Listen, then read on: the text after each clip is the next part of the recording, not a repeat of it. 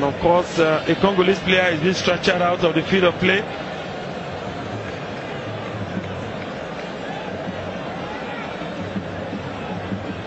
I do not know who Franchel will be replacing. Perhaps he's going to replace the injured player, we do not know. But Ibarra Franchel is making his entry into the field of play. And I think it is Chilumbu Brandt who has been stretched out of play.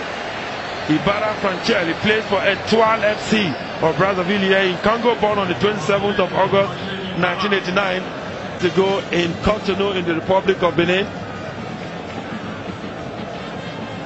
Free kick has been taken, that is by Suraj Sadiq. It's Loparimi returning it into Nigeria's vital area.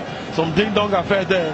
And now a chance for Nigerians to attack there. But Ian Friday have lost it again.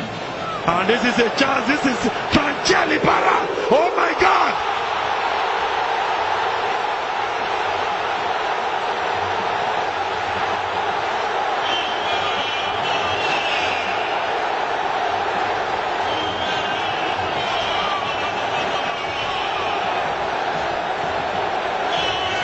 Akin today.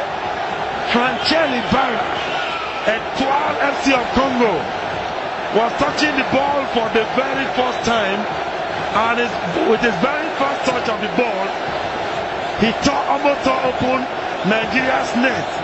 What was that defender thinking of there? That was actually Odebe Frederick. Well, for the second time in this competition, we saw this coach brought in a substitution, and before 2 minutes, the substitution has scored a goal. For Ibarra Franchel, that makes him the star of this match. That makes him the star of the competition. The president is happy, but I think Nigerian defense was in shambles there, especially from the right, where Odebe Frederick operates from.